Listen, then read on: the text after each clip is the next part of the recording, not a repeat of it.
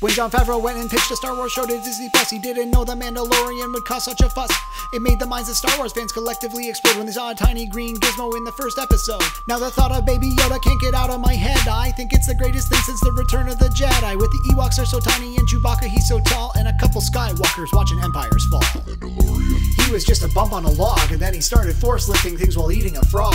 The fact that he exists drives the whole galaxy wild. He's got a lot of clout chasers for being a child. Anyway, he needs a buddy, so we got this bounty hunter. He looks like Boba Fett before that Sarlacc took him under. Some bad guys gave him Beskar so he'd find that little dude, but when he showed up with the prize he thought those jerks were kinda rude. So he took his bounty back from them, now they're both on the lam. They've got everybody looking for the Muppet and that man. They came close to getting caught, but with some help they got away. Now it's Tin Man and the Foundling, because this is the way. He's even got a robot sidekick. Jawa's eating fuzzy mighty rhino eggs will make you sick. He rides Tyrannosaurus tadpole cattle to protect his little friend. You know he's ready for battle. I have spoken.